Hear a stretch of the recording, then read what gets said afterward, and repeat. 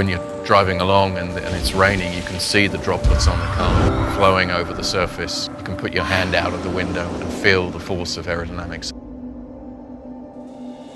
It's not something you can just put pen to paper and come up with something. We're designing something different from the norm, a vehicle that doesn't compromise on performance, range, or luxury. So that's why the collaboration between aerodynamics and design is so important. We wanted to provide a first-class experience for every user in the car.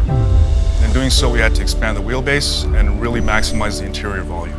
And that led us to this kind of sharp corner on the roof. And from an aerodynamic perspective, you would always choose a fastback design. And that's why we had to spend so much time on the roof spoiler to get the airflow to go where we wanted it to. Most luxury vehicles of this size and shape have a drag coefficient in excess of 0.3. Our target was to get it below 0.26. At highway speeds, a 10% reduction in aerodynamic drag gives you a 5% improvement in range.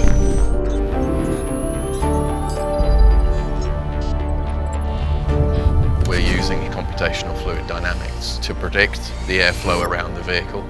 We're able to take those aerodynamic loads and mechanical losses that we've measured in the wind tunnel and on the coast down track and actually examine where we're losing energy and efficiency. The spoiler's definitely one of my favorite parts of the car. There was a lot of optimizing that occurred. I'd say a good 20 iterations.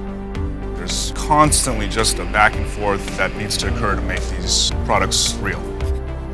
So we literally sit 5 to 10 steps from each other, collaborate on a daily basis, allowing us to achieve that first-class experience as well as a very efficient EV. Nothing is sacrificed.